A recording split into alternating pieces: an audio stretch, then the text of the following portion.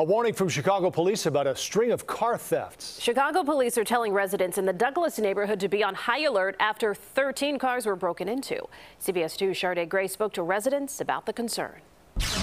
Broken on this side. Vince Reeves has lived at the Dearborn Home Apartments for 6 years, and this is the first time his vehicle was vandalized. And it cost me $600 to have a side window replaced.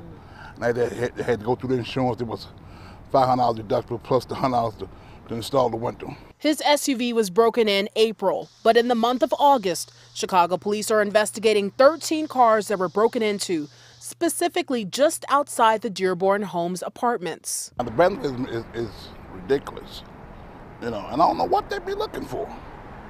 Because I don't leave no valuables in my car, and I'm sure anybody with good sense won't leave any valuables in their car.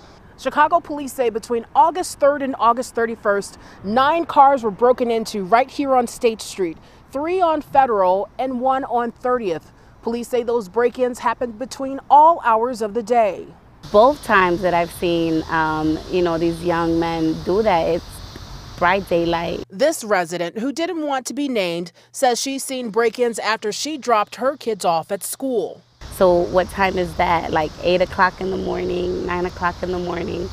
So they're not worried about who is watching. Chicago police are asking residents to be aware of their surroundings. Don't leave your vehicle unlocked, install an anti-theft system in their car, and park in a well-lit area. I live on the front side of the building. I park where I can see my car.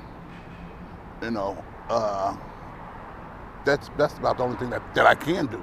If I come home early enough, I park close enough. But after certain hours, we have to park down this way. The Chicago Housing Authority, which manages the Dearborn homes, says it's aware of the crimes and working with police. Reporting in Douglas, Shardaa Gray, CBS 2 News.